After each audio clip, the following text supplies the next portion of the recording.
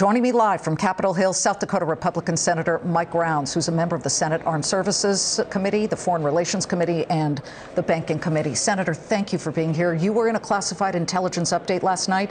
I'm not going to ask you to reveal what was said, but what can you tell us about the state of the conflict? Well, right now the Ukrainians are putting up one heck of a fight. They're defending their homeland, and it is coming as what we believe a surprise to the Russians. What could have been, in best case scenario for Russia, Mr. Putin's forces may very well have been able to get to Kiev within the first 48 hours. But what we're finding right now, it's day 6, and the Ukrainian forces are defending it. They're fighting tooth and nail.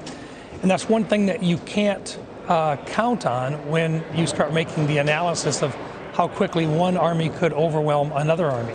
Right now, the Ukrainians are fighting, and they're getting some resupplies from our NATO allies and so forth, and that appears to be making quite a difference. Well, again, we do have these Russian nuclear threats. Putin has been very clear that he has now put them on alert. Does that really mean, Senator, that at some point no president and no chancellor and no leader can actually promise that their troops from NATO countries will not enter the Ukrainian battle? Well, right now what he has done is say, what he's doing is he's talking about it. And what they're doing are exercises, but that doesn't mean that we're not watching him very, very carefully. But that means that if you're talking about the possibility of nuclear activity, then that's an entirely different issue than having NATO move into Ukraine. And I think while it doesn't sound like they're separate, they are identified and they're maintained separately. We look at any threat, which is nuclear in nature, as being very, very serious. But as the president indicated earlier, he said, you know, we're not anticipating a nuclear conflict. But right now, that we don't know exactly what Mr. Putin is going to be doing. He has been rather unusual lately in terms of what he has actually been doing compared to what he has in the past.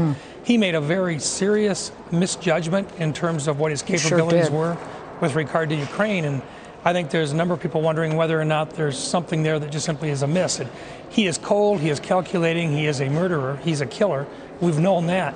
But we haven't seen him make these types of blunders in the past. And so when we talk about this, what happens when you have an individual like that, when they're not successful in doing what they had planned on doing, and when their attacks fall behind? And then what happens next? What do they do if they get to that point where they don't know what they should be doing next? And when they start making threats in an area to either draw attention away from the conventional war going on, or perhaps looking to see whether or not it draws our attention away from what's going on in Ukraine. To the sanctions, because President Biden, of course, gives his first State of the Union address tonight of this year, and we know that the sanctions at least are causing some financial pain.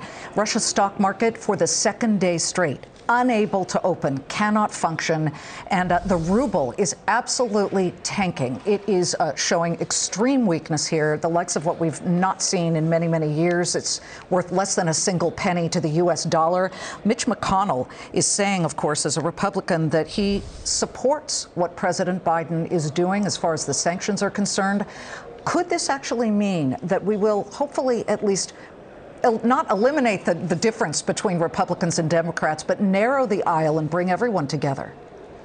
With regard to the sanctions that have been imposed right now, the impacts are going to be longer term, but they are working in the same way that we had hoped that they would. But there's more that could be done and that should be done right now.